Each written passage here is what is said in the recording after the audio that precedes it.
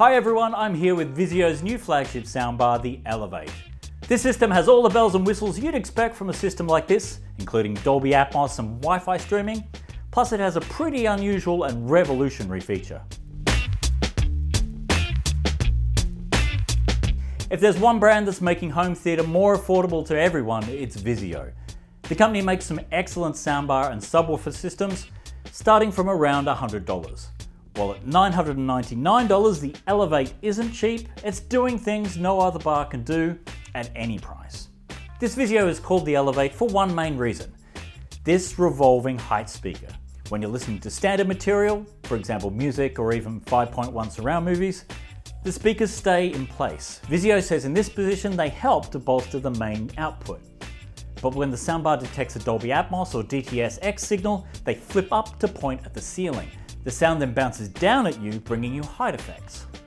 The front section of the bar is metal, while the rear section is vinyl and plastic. It's a large speaker at 4 foot wide and 6 inches deep. The front of the bar features a coloured LED and a voice prompt informing you about which input you're on. The soundbar comes with a very large wireless sub, and it can put out a lot of bass. The system also includes dedicated rears with more ceiling firing drivers inside. The only potential issue with these is that they have wires connecting them to the sub. So if you put the sub next to your TV, you need somewhere to put the 30 foot of cables. The remote control comes with a screen and is the main way you'll interact with the Elevate. There's a bunch of buttons on it which will help you to set up the system, but there's no auto calibration mode. An on-screen display would help make this easier, but that would also add to the cost. The Elevate offers 2 separate HDMI inputs, which means you can connect several different devices. In addition, it includes an HDMI EARC port for connecting to your TV. This gives you the flexibility of using your TV as a switch if you have a lot of different video sources, consoles, streaming players, etc. And the EARC standard can pass through Dolby Atmos if you have a new TV. The system also includes optical, 2 3.5mm inputs, USB and Bluetooth. The Elevate connects to your network over Wi-Fi and includes Spotify Connect and Chromecast built in, but not Apple AirPlay. How does the Vizio Elevate sound? Very, very good. The Vizio runs rings around the $800 Sonos Arc and is helped along by the dedicated sub and rears. And it's especially good with music.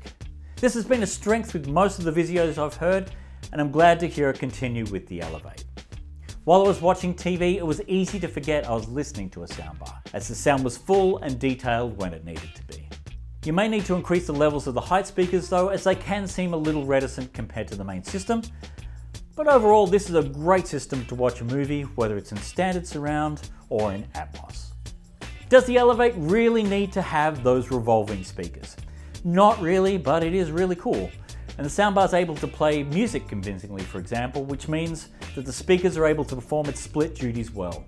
While it's not exactly an affordable product, and it isn't suited to newbies, the Vizio Elevate is a great alternative to a receiver and surround speaker system, and it's a lot more affordable too.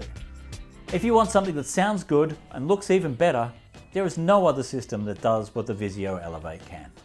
This has been Ty Pendlebury for CNET.com.